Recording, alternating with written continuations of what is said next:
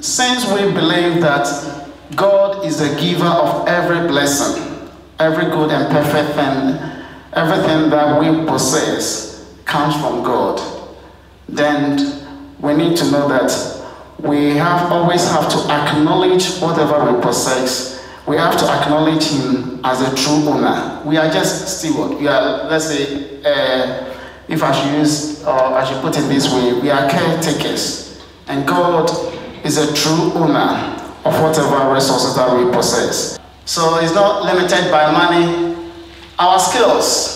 Some of us, we can play the drums very well. Some of us, we can sing beautifully. Some of us, even in ushering, the kind of smile that we put up, you see, it invites people. It's very inviting. God has deposited something in us that we can use it to move the church forward.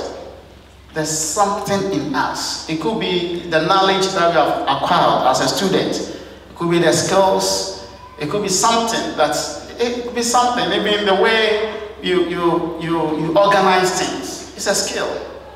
It's a resource. So let us not limit ourselves by just looking at maybe the money that we pay as tithes, as mission offering or whatever. So even the children that we have, so we shouldn't go throwing ourselves about that. I have beautiful children. I have some handsome boys and girls. I'm married to one of the most beautiful women in Finland. No, we should acknowledge God in how we treat our wife, we treat our children, the money that we have, the knowledge that we have acquired, the skills that we have, even our looks, everything that we possess, every resource, we should see it as given by God. We should be faithful in the way we manage them, whatever has been put in our trust. So in this case, I want to make special mention of leaders. Leaders, whether you're a leader in your organization, in your business, you're a leader in the church. God expects that we be faithful in the way we handle things. In the same way as parents, let us be faithful. God has given us the children as resources.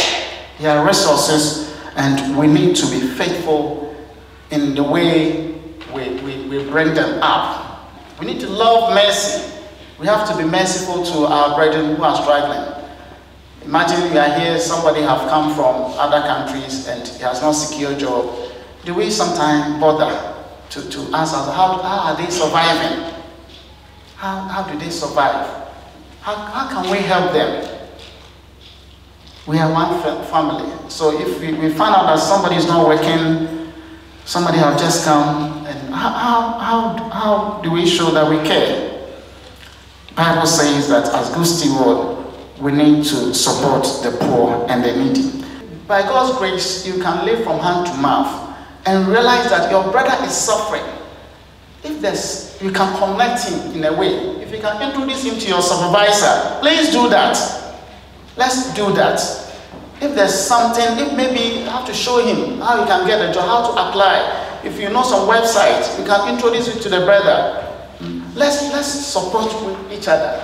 We can't go and sell maybe our shoes and our suit to support. But if there's something, there's a little help we can. Maybe once in a while you realize that one of our brothers or sisters have just come and he's not working. Once you say, oh, when are you free? We take him to the house. You prepare something for you to enjoy together. If you can, once in a while you can dash out some 20 euro or 10 euro. Oh, this is just for take it. They will appreciate it. Because please, you know very well that it's not easy to survive in Finland when you're not working. Now when you read Matthew chapter 6, 19 to 21, when the widow went to offer, Jesus was sitting down. Perchance he was just near the offering bowl. People were coming, the rich were coming in to offer. But that widow, from what he knows, in that place, that the mite is the lowest currency. If you are in Finland, it will be considered as cent. He offered some cent.